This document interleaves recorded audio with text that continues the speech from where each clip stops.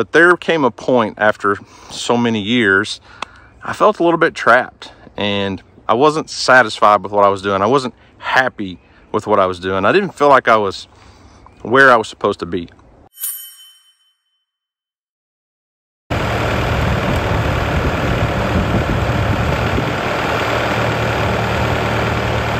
Kelsey, did you find a golf ball? Huh? That's really not the greatest idea for you to play fetch with, but here, ready? You missed. Hey, there you go. No, she didn't see it. My fault.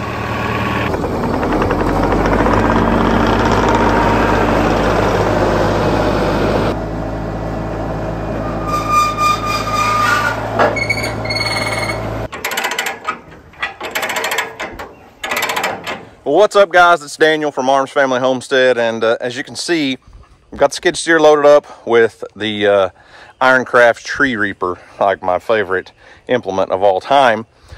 I'm gonna do something a little bit different today. We are not working on my neighbor's place.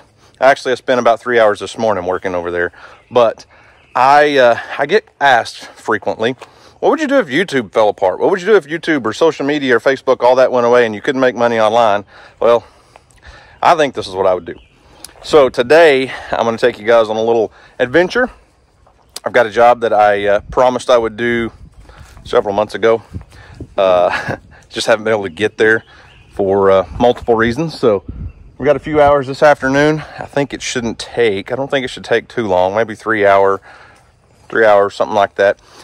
So basically, the pastor that married DJ and I grew up with his kids, and we were in the church that we are in now, but he has since moved on and taken some jobs at the national level within the Free Will Baptist Association. But anyways, he has moved on to Nashville, but they're thinking about moving back and retiring back to our area, and they own a little bit of land.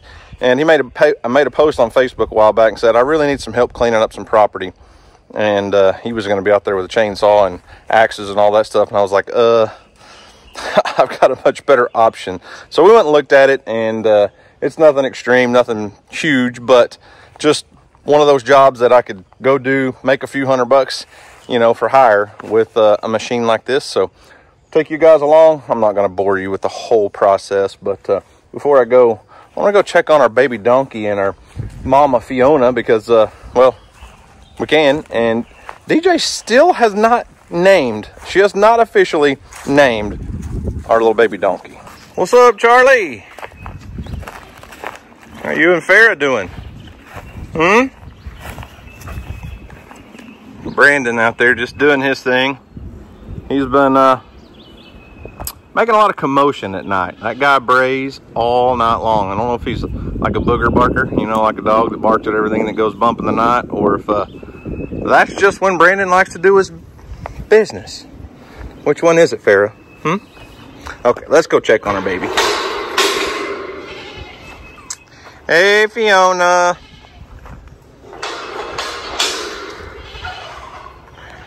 How are y'all doing today? What's going on? I can't believe Mom hasn't named your baby yet. Isn't that strange? Hey, little girly. How are you? She's doing good. We still only have one baby. Felicia has not had hers yet. Not any sign of having a baby. But she is, for those of you that saw the video, she is doing a lot better. She's able to walk and get around on that back leg without any problems at all. So they're all doing well. Huh, Fiona? I have no idea what DJ's going to name this baby.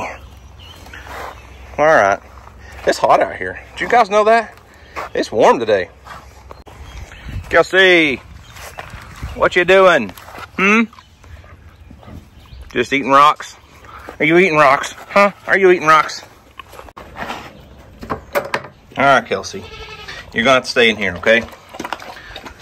Nobody's home, and I've got to go to work for a few hours, so you stay here, all right?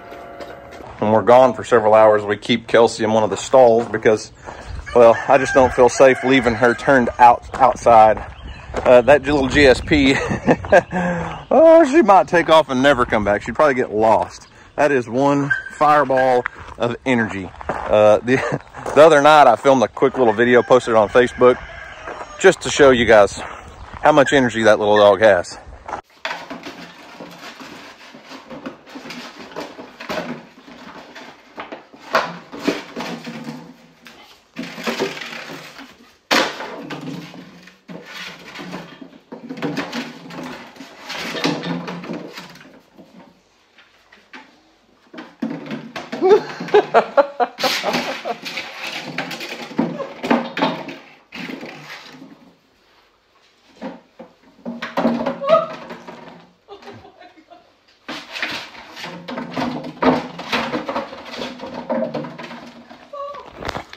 And a lot of folks have been asking if we were going to send Kelsey to a dog trainer like we said we were going to when we got her. And that is planned. We found an obedience trainer. Guy's like former military, spent like 17 years in the military training dogs. Seems like a pretty legit dog trainer. And it's just obedience school. It's not, you know, she's not actually going to be a bird dog. We're not sending her. I've got to get out of here pretty quick, or she's going to keep doing that. I got to lock the other dogs in the house. But anyways, we will be sending her, but we're waiting until she's 6 months old because he suggested not to do anything before 6 months because their brain's not really fully developed yet.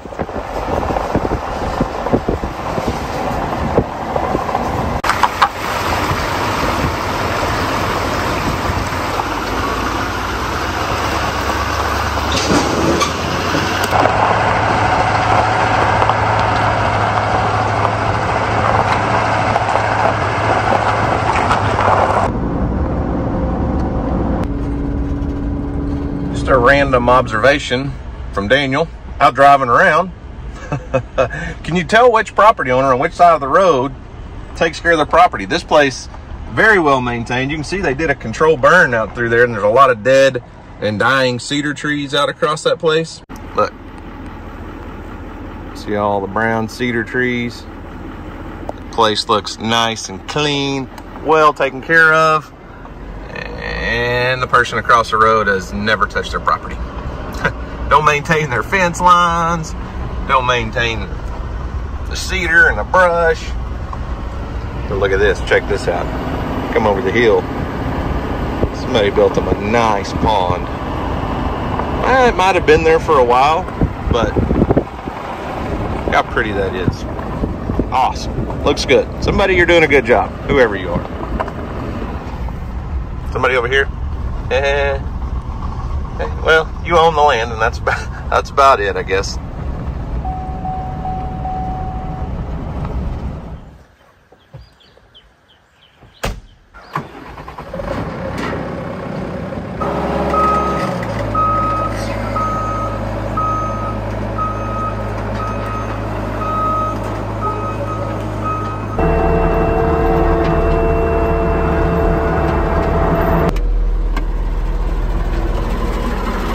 All right, so here's what we're going to be doing.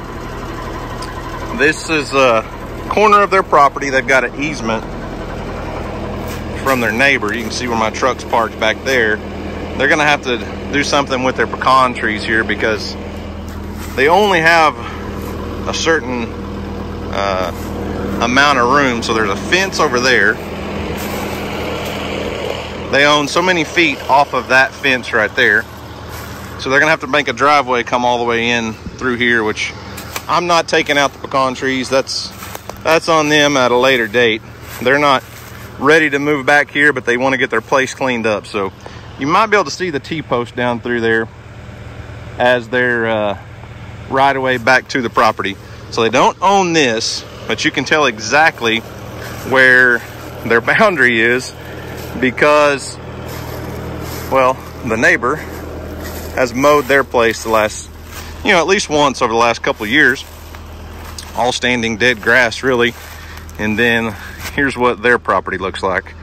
And as you can see, it's covered in young, small, eastern red cedar and just a lot of brush. And they really, hopefully, plan to build a house back here. I don't know, maybe in a couple of years or so, but they just don't want to lose everything. that they've got here. So anyways, that's why we're here with the New Holland skid steer, Ironcraft tree reaper. I didn't see any reason to bring the big disc mulcher, because most all of this is small stuff and we're just going to mow it down like a lawnmower.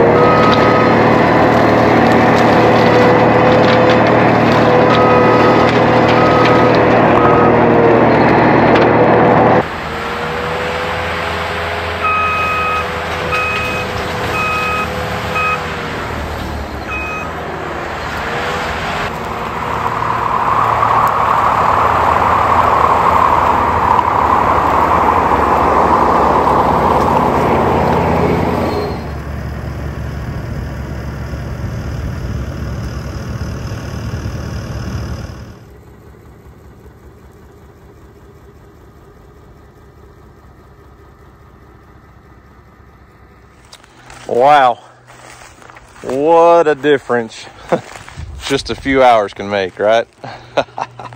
I know this wasn't a huge project, but man, feels good. It looks good. this is 10 times better than what it was. You couldn't hardly walk through this stuff. And I think, like I said, they're eventually wanting to build a house here. And if we'd have just let this go, it may be another 2 or 3 years before they're ready to build their home here. But they're wanting to put it out here on the back edge of this field.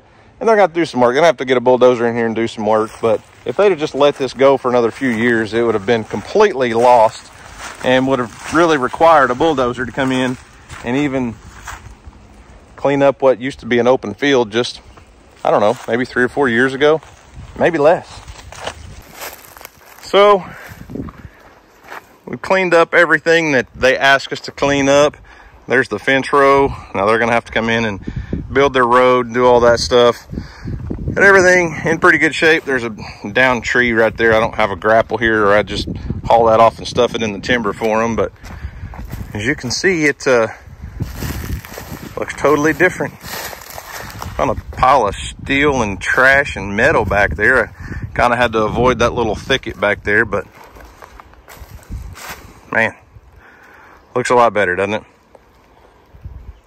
You know, I said that this whole situation here, if social media fell apart, I could go to work full time doing this stuff, and that's true. It really is. I love running this equipment, and I feel very blessed that I can come out here and do things like this. And you know, I can remember back not too many years ago, guys, honestly, I left my career as a state trooper in July of 2020. We're coming up on 4 years. 4 years of being self-employed, owning my own business, basically. I know content creation, social media is a little bit different, but it is a business. But this right here, today, this is a side hustle. I bid this job out. Like, somebody's looking for a job to be done. I offered, came and looked at it, gave a bid, said I could do it for, it's a good friend of mine. And, you know, it's somebody that I really respect and look up to. This could have been a big project that could go a lot farther, but for what they wanted done, I said I could do it for $75 an hour. And, you know, we're 3 or 4 or 5 hours in. I think I'll probably start my time from when I left the house, not loading and prepping equipment and all that, but from when I left my house until I load this thing and pull out, not when I get home probably, but anyways, probably have 4 or 5 hours total in it. And that would be a good day's work. You know, it's a side hustle today. And I talked about that for years when I had a full-time career, because you know, I used to mow lawns and I used to grow vegetables and do all kinds of things to help support my family. But more important than that, being a state trooper was a good job. Don't get me wrong, it's a great career. But there came a point after so many years, I felt a little bit trapped and I wasn't satisfied with what I was doing. I wasn't happy with what I was doing. I didn't feel like I was where I was supposed to be. And I had all these side hustles and all this other stuff, and social media just happened to be the avenue that was able to help me get out of that. But I want you guys to understand, a lot of people are unhappy in their career, unhappy with their work, unhappy with their life, and it doesn't have to be permanent. You can make a change. You can change your path. And I totally 100% believe that God led me down a different path because I wasn't where I was supposed to be in law enforcement. Nothing against it, nothing against the job, nothing against the people I worked with. It just wasn't a lifetime career for me. And I don't know what that looks like, but I do know one thing. After 4 years, almost 4 full years of being self-employed, I can't imagine going back and working for somebody else, working for the government, working for the state. And if I needed to take off, would have to send in a leave request to my supervisor to take off to go watch one of my kids' ball games, or, you know, to take off to go fishing on a fishing trip or something, whatever it was. You know, I answer to me now, and I'm able to spend my time with my family on my own schedule, and I love it. I'm blessed. But don't overlook those side hustles. Mine used to be a lawnmower on a, you know, little cheap trailer and doing yards in town for little old ladies. And we've upgraded a little bit over the years, but still hustling, still getting out here and working. And there's just something about being a man and work. Something about getting out here, putting your nose to the grinding wheel and getting something done. This Project today, yes, I can see progress. Being a state trooper, it was hard to see progress, but you still get out there and you grind, and there's just something satisfying for men and for women. Not just women, but for men, I can speak for. I can't speak for women because I'm not one. I'm not a they, them. I'm a he, him. Anyways, I just think there's something to be said about a good hard day's work. It just makes you feel good at the end of the day.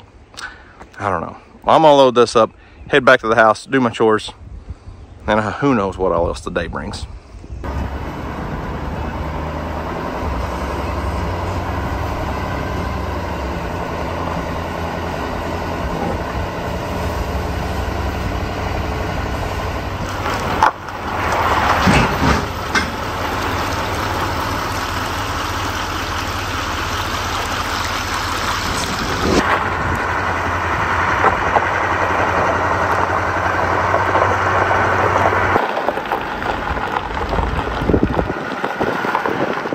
Well, y'all, made it home.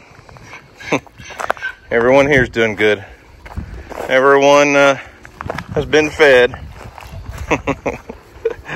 Except these girls. They didn't get any grain today. We're not getting much grain while there's a lot of green grass. So today's a no grain day, and they're jealous because Charlie gets feed and they don't. You poor things. Yeah. Fairy, you sure are mean. You know that? Charlie! Have a good day, buddy. Is it all good? Hey, Brandon. Watch out, watch out, watch out. Watch out, watch out, watch out. Watch out, watch my toes. Watch my toes. There's Brandon. What's up, buddy? You been aggravating any girls lately? I think the girls are aggravating you, aren't they? Yeah, they are aggravating little girls. I know that. Might as well walk and talk, right?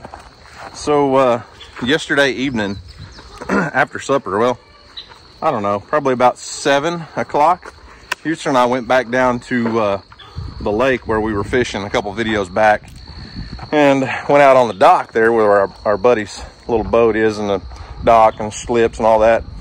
First cast, both of us catch a crappie, and I was like, oh man. Houston said, you better start videoing. And I thought, not today. I said, let's just fish. We don't ever just fish. We always video everything. And he said, are you sure? I was like, oh yeah, I'm just gonna. I didn't really have any intentions on videoing our fishing adventure. And we sit there on that dock and caught 3 or 4 or 5 crappie, and the sand bass started biting. And I was like, man, this is gonna be good. And our buddy Clayton came down and he said, hey, let's hop in the boat and go across, just not across the lake, just across the little cove there. He said, I got a couple crappie holes over here that are usually pretty good. And we ended up staying like 2 hours. It was after dark before we quit fishing. And I think Houston probably caught more fish than Clayton and I combined. Hey, Phoebe, don't you bite me on the bottom. Anyways, Houston probably caught way more fish than Clayton and I did combined. We ended up cleaning, filleting. Hey, hey. You stay back. You stay back. Bree, don't you kick me. Anyways, we ended up filleting 17 keeper-size crappie. They have to be over 10 inches on that lake. So that's not counting all the small ones we threw back. But the sand bass, I bet you we caught somewhere between 50 and 75 sand bass. We just threw all them back. We weren't even keeping sand bass. We were just keeping the crappie.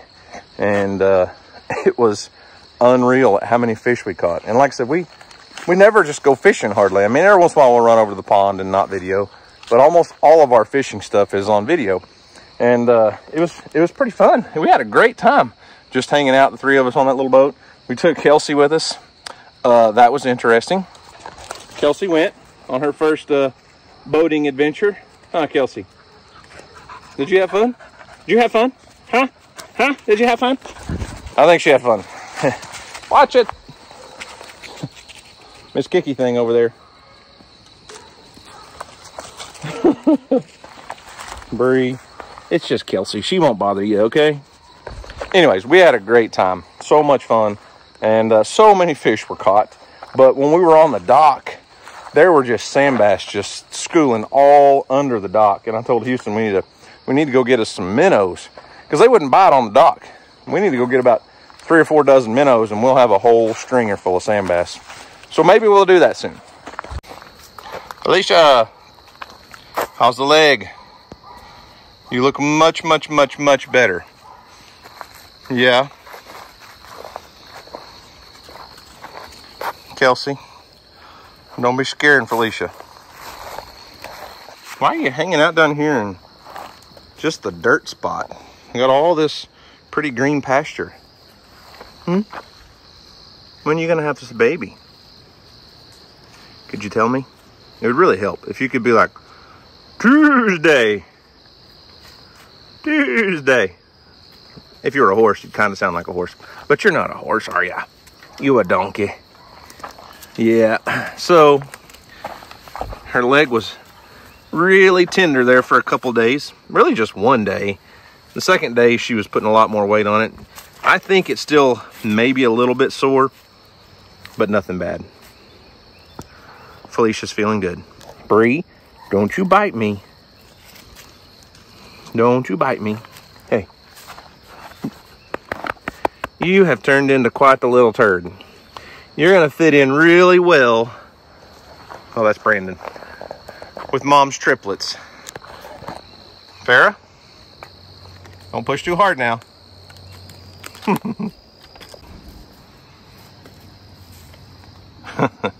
That's your daddy, Bree. Did you know that? You guys look a lot alike. You got the same markings under your eyes. Yep. You look like your daddy. And you don't even know it. It's pretty cool though, look at you. Those dark spots under their eyes, hers are just a little bit lighter, but they have the same thing going on. So, anyways, that's my day. No kicking. No kicking, okay? Bree kicked mom in the hand the other day, my wife. Kicked her right in the wrist. Hey, watch where you're pointing those things. Those hurt.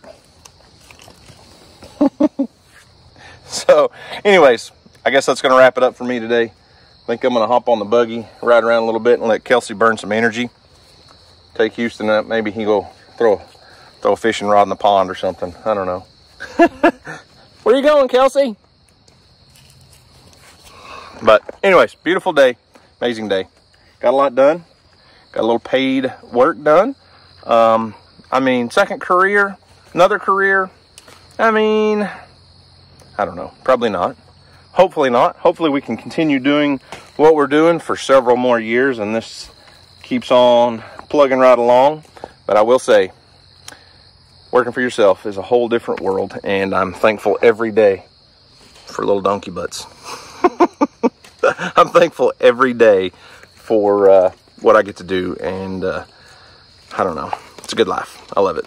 So much better than working for the state and having to ask somebody if I can take off to take a donkey to the vet.